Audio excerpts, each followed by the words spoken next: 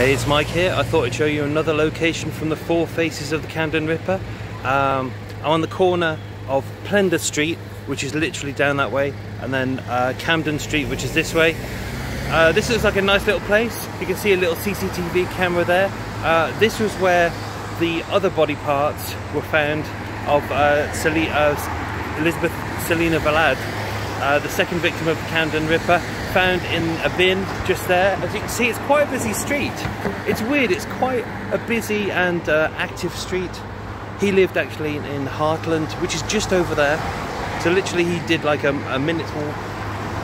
It's weird because there are actually other bins around there, but he decided to choose bins here, which is on Camden Street, right underneath the CCTV camera. It was in the same location as it was back in 2002.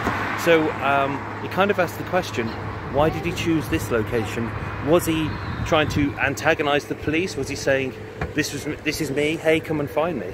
Because literally he lived over there, and he was probably watching this location when the police were emptying the bins.